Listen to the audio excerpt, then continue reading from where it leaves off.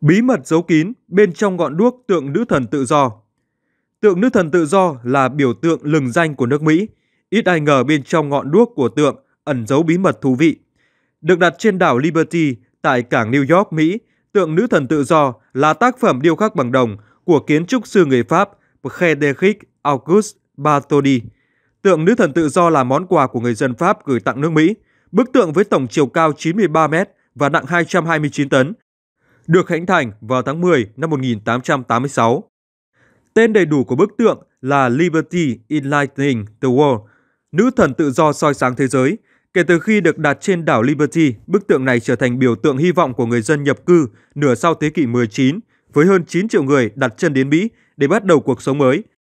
Bức tượng khổng lồ này mô phỏng một người mặc áo choàng tiêu biểu cho nữ thần tự do của đế chế La Mã. Cánh tay trái của bức tượng cầm một tấm bảng ghi dòng số La Mã, ngày 4 tháng 7 năm 1776 là ngày độc lập của nước Mỹ. Trong khi đó, tay phải của bức tượng thần tự do giơ cao ngọn đuốc, tượng trưng ngọn lửa Promete mang đến cho loài người ý nghĩa về sự tự do. Đặc biệt bên trong ngọn đuốc chứa một bí mật bất ngờ, đó là du khách có thể trèo lên ngọn đuốc, phần cao nhất của bức tượng nữ thần tự do. Tuy nhiên du khách phải được người trông coi cho phép thì mới có thể tiếp cận.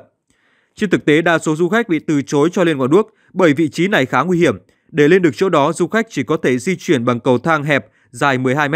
Do kích thước cầu thang nhỏ hẹp nên không thể có một người trèo lên và một người trèo xuống cùng lúc.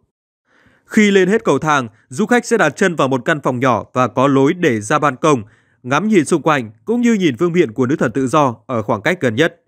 Do lan can ở ban công khá thấp, cộng thêm việc nơi đây đón những cơn gió mạnh nên ngọn đuốc có thể đung đưa, do vậy những người yếu tim thường không dám đứng ở ban công.